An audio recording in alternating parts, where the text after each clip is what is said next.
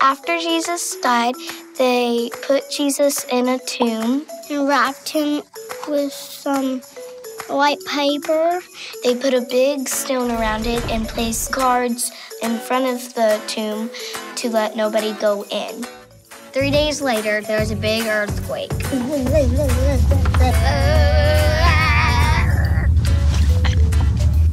I think we should go away somewhere safe. Psych, I'm getting out of here. The earth is shaking. Run for your lives! And the guards ran off because they got scared. And then on Sunday, Mary and some of her friends came with some spices. But when they got there, the tomb is empty. His clothes only was there.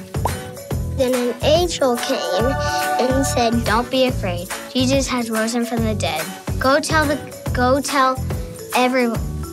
good news." Mary and her friends went and told the disciples. She said, "Jesus has risen from the dead." Guys, Jesus has risen from the dead. And the disciples didn't believe them. No, that couldn't happen. Jesus can't raise from the dead. I don't believe it until I see it. But all of a sudden, Jesus came, just was there. I am Jesus. I am the Son of the Lord God. And I am Jesus, your friend. And then the disciples said, "Jesus, it's you! Yay! Jesus is alive!" Totes cool.